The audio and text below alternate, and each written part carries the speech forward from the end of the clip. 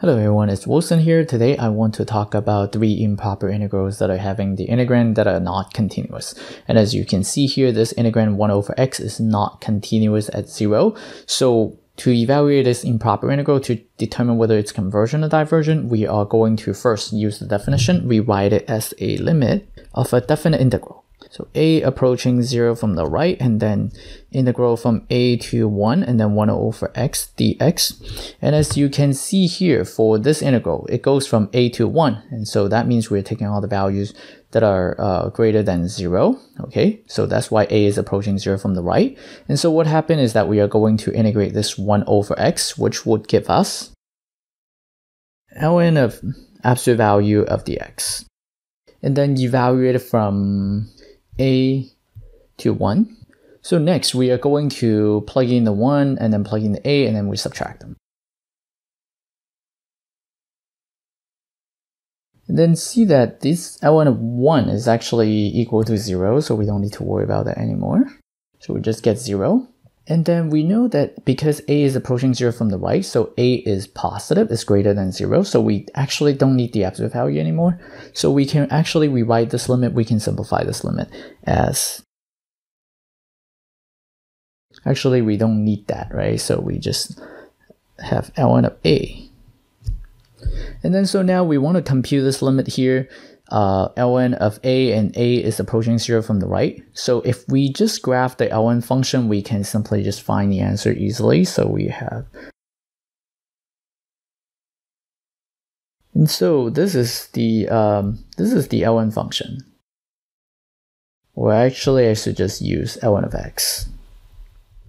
Okay, so as you can see here, as a approaching 0, okay, so as a approaching 0, then what happens is that it's going to be approaching 0, so that means you can see that the function is actually approaching what, negative infinity. So this ln of a is approaching negative infinity as a approaching 0 from the right. So what do we get here? We just get negative, and then we have negative infinity. So what's our final answer? It's infinity here. And so what do we say about this integral? We say that it's divergent. Okay, let's look at another improper integral here. This time we have the integrand that's not continuous at the upper limit, the 4. Okay, so we are going to write it as a limit of a definite integral. So let's start. Then the integral is from 0 to b. And then I also want to rewrite this integrand in the power form, so I'm going to write it as 4 minus x to the negative 1 over 3 power. And as you can see here, because this is in the denominator, so we have a negative exponent, and then there's a cube root, so we have the 1/3 power. Okay, so now we are ready to do the integration. So we are going to find the antiderivative of the 4 minus x to the negative 1/3. So to find the antiderivative, we are going to add 1 to the power, right? So we are going to get 2 over 3 as the new power. And then what happened is that we need to determine a coefficient here. And so we need to multiply by the reciprocal of the new power, but also we need to pay attention to the chain rule. When we differentiate this thing, we are going to also have to multiply by the derivative of the inner function, but then there is no negative sign here. So we actually need to also multiply by -1 here to cancel out with that negative sign. So we are going to get a coefficient of -3 over 2.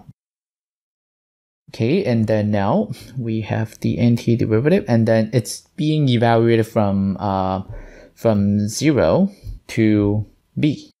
And so now we have this limit, and then we need to plug in the b first, and then plug in the 0, and then subtract them before we evaluate the limit. Okay, so let's do that. And then so plugging in the b, we get 4 minus b in here. 2 over 3 is the power, and then subtract, and then now subtract -3 over 2, then 4 minus, and then this x, we need to plug in the 0 in there.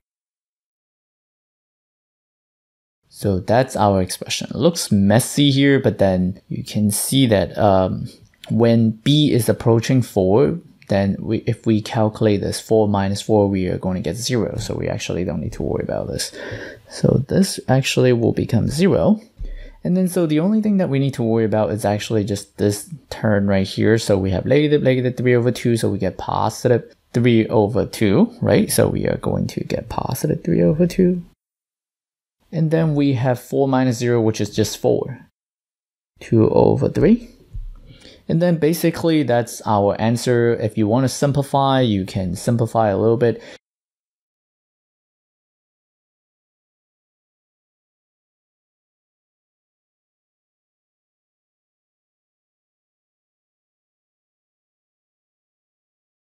And because we get a finite number here, so we have a value for this improper integral, so the answer would be convergent. This integral is convergent. So let's write that down. Okay, so this one is the third improper integral here. So as you can see, this function is not going to be continuous at 2. And then because we're integrating this function over the interval of 0 to 6, and as you can see that the 2 is in here, so you can see that the function is not continuous on this interval from 0 to 6. So what we can do here first is to write it as the sum of two improper integrals. So we can actually write it as, so the integral from 0 to 2, so that's the value that the function is not continuous at. And then the integrand stays the same. So x over x minus 2 and then dx. And then plus the integral from 2 to 6. And then integrand also the same thing, right? So x minus 2 and then dx here. And so as you can see here, the integral is going from 0 to 2 for the first one, and then for the second one is from 2 to 6. So that will give us this one. If they both converge, then this would converge. But if one of them diverges, then this original integral will diverge. So now what we are going to do is that we can try to compute, let's say compute the first one, okay? And then let's see what happens. So we are going to, let's write down this integral here. So going from 0 to 2. And we can write it as a limit of a definite integral. So we can let b approach 2 from the left because we are taking all the values smaller than 2, right? So we are going to have that.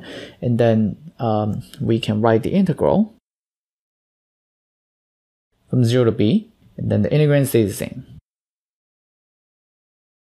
And then so now all we need to do is to integrate this x over x minus 2. There are different ways to do it. You can do a usar, you can do you can minus 2 and then add the 2. I think that's the fastest way, so let's try that. Yeah, so we can also do long division, but I think the fastest way is to just use the algebraic manipulation here. So we subtract the 2 and then we add the 2 back.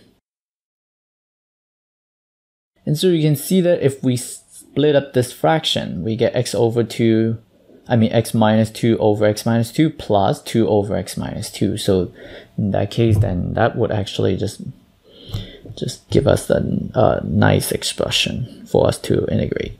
So what can we do here? We have x minus 2 over x minus 2. So we can split that up. X minus 2 over x minus 2. And then plus 2 over x minus 2. And as you can see here, this becomes what? This becomes 1. As you can see here. So we get 1 plus and then 2 over x minus 2. Yeah, so let's integrate the 1. Integrating the 1 will just give us the x. Okay, so we have just x. And then integrating the 2 over x minus 2 will give us 2 times our absolute value x minus 2. So let's put that here. And then this expression is being evaluated from 0 to the b here, right? So we put the 0 to b. Okay, so now let's plug in the b, plug in the 0, and then we can find the limit. And then now we get this after we plug in the b. And then now we subtract. Now we plug in the 0. And then so as you can see that this part is finite, so we actually don't need to worry too much about this part right here. The only thing that we need to pay attention to would just be this ln function here, because when b is approaching 2, this b is just 2, right? So it's approaching 2. So we only need to worry about this one. And as you can see here, when b is approaching 2 from the left, and when we put that in here and then we do the subtraction, you can see that this b minus 2 here is approaching 0 from the left, right? Because this is less than 2. So when you take something less than 2, you get a negative number. But because we're taking the absolute value, so this ln of absolute value of b minus 2, this absolute value of b minus 2 approaching 0 from the right. Is that okay? So just put a note here. So even though b minus 2 is approaching 0 from the left, absolute value of b minus 2 is approaching 0 from the right. And then as you can see in the first problem, that when we have the stuff inside the ln function and that is approaching 0 from the right, this ln function is approaching negative infinity. So we have a finite number here, but this is approaching negative infinity. So our final answer would just be approaching negative infinity. And so now we actually don't even need to check the other one because this one diverges. So our original integral also diverges. And so we are finished. Okay, so thank you for watching this video. I will see you next time.